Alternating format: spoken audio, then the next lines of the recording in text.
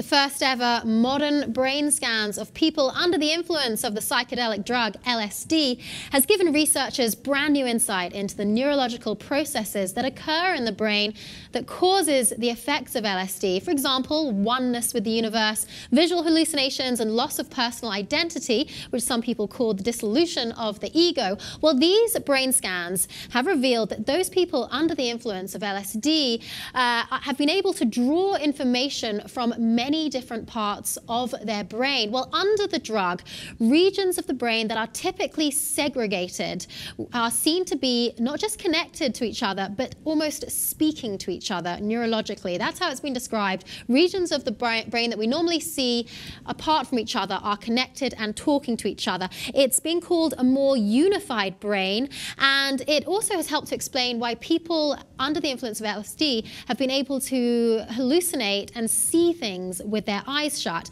The parts of the brain that we normally attribute to visual images, for example, the visual cortex, this is the part at the back of the head that normally processes visual information.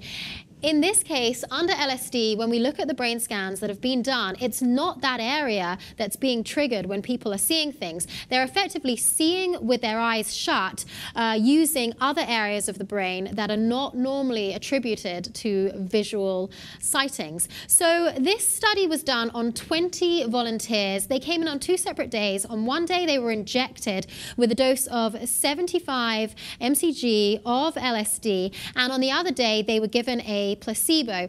They used various different types of brain scanning technology, for example, arterial spin labeling, resting state MRI, and magnetoencephalography. Well, the scientists, they measured blood flow, they measured connections between the brain networks, the brain waves, and they basically found that one of the key things, and this obviously can help to understand why people feel a lot freer when they're on something like LSD, is that the restricted thinking that we usually develop when we grow from infancy to adulthood appeared to be reversed when under the influence of LSD. So it basically made people feel more childlike, more free, and used much more of the brain and connected much more of the brain than we typically see on a day-to-day basis. It's really interesting, but what they might be onto something here. So as I understand it, Silicon Valley executives, especially youth, they know how to microdose, Joe, and they do this because it makes them feel smarter.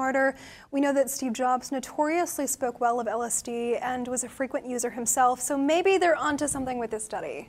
Absolutely, yes. Silicon Valley, it's been reported in the media recently that some of the youngsters there, the startup kids, the executives even, certainly Steve Jobs, he's been notorious for having spoken out to the media, obviously in the past, of using LSD, and it was often thought that these people thought that they could use more of their brain, they could download information, become smarter in their everyday lives if they just took a little bit every day. Well, these brand new breakthrough brain scans, they're really showing what goes on in the brain and why these people feel that they're using up a larger proportion of their brain and being more efficient and smarter on an everyday basis. And it's because these regions, these networks in the brain that don't normally work together, start working together in a more unified way. Well, David Nutt, who is the governor's former drugs advisor, professor at the Imperial College in London, where this study was completed, he said that this is to neuroscience what the Higgs boson was to particle physics. So a big statement there in terms of physics and in terms of what we can learn from this.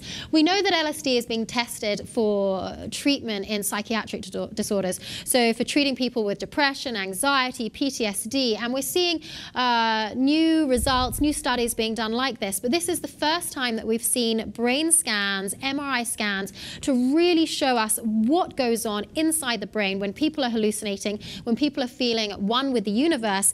And we can also use these results to certainly treat people with psychiatric disorders in the future, but also simply to demonstrate how and why people tend to feel better about themselves when they're temporarily under the influence of something like this, and potentially feeling more childlike and reversing to feeling a little bit more free under the influence of LSD.